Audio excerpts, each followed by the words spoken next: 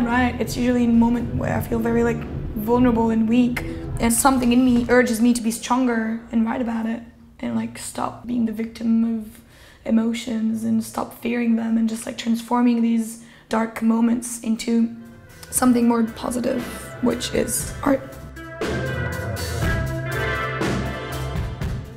When I started doing music, I didn't really know it was gonna be a thing for me. So I was writing from like, oh, whatever, it's just a hobby.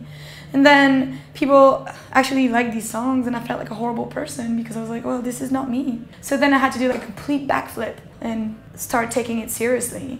What I actually want to do is things that touch me and that feel real and honest. I can't go out there every night and like pretend to have emotions in front of people.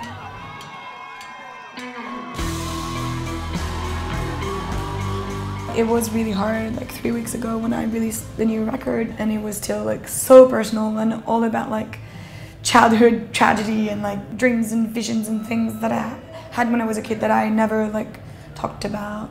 But because it's so 100% what I wanted to do, and I put, you know, every bit of like sweat and soul and cracks and failures and mistakes, and I don't feel like, oh, they don't like me, they're totally right, I should have done better.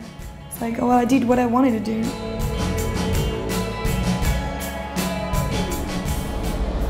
Good morning! When I was a kid, I really thought that I didn't belong in my family because I didn't connect with anyone.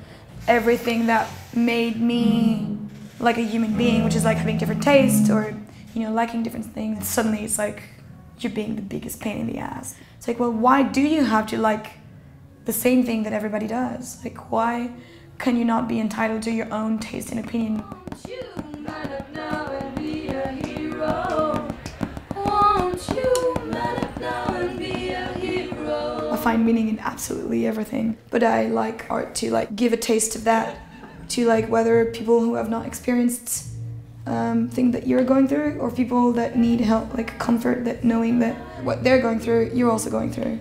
You gave sense to my life too. I simply could not go on with my life if I was not that productive, because I need to get rid of things in my brain in order to move on.